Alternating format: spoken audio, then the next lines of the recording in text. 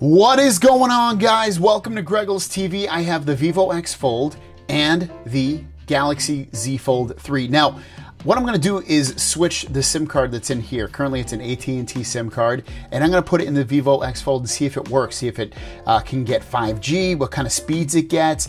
I will make a phone call, do a text, make sure all of that stuff works on here. I've done 2 speed tests so far on the Galaxy Z Fold 3. I just wanted to, and they're kind of different, so I'm going to do one more speed test again. And I live pretty close to the border, so that's why it says AT&T Mexico. I'm not actually in Mexico, so we'll see. The first test I think got like 199 down. These last two have gotten, you can see, like 250, 260.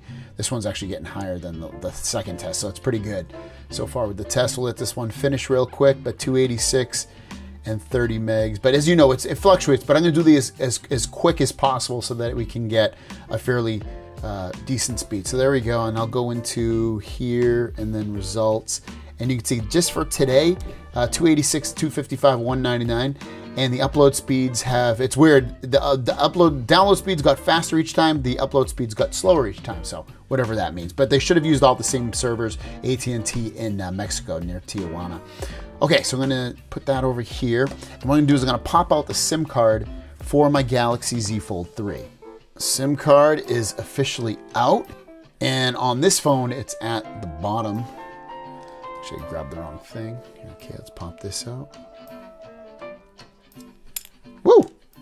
Okay, so this has SIM 1 and SIM 2, so this actually is a dual SIM phone, so if you wanted to, you could keep different SIMs in here. All right, SIM card is now in this phone. So let's turn off Wi-Fi just so we can see if we get 5G data show up. It's showing 5G network may not be available. The current data is not from mainland China. Let's see what that says. You may not be able to use the 5G network. So it looks like on AT&T, unless I can do something, I don't see that I'll be able to do that. All right, so you can see I'm on the same server, AT&T Mexico Tijuana.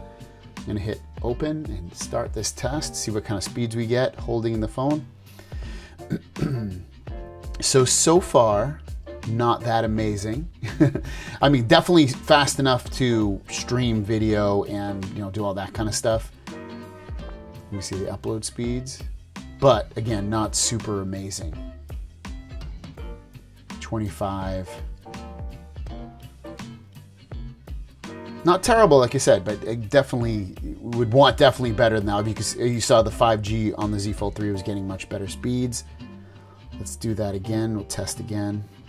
Same servers, looks good. Test it. Yeah, so it looks like it's probably not going to pop over 80 megs per second. Looks like 70 to 75 is going to be the top range, and then the upload speeds. This time they're getting a little bit slower, but they were at about 26 on the last test. And then we'll just test it one more time just to be doubly sure, triply sure, I should say. Test again. There we go. All right, yeah, 70, ooh, yeah, it's about 72 to 74. And this is where I live, obviously. It could be a little bit faster, a little bit slower, depending upon where you live. All right, so let's look at this message again. It says, 5G network may not be available. The current data card is not from mainland China. You may not be able to use the 5G network. And when it won't even let us click on it. It just goes into phone services. So let me jump into phone services.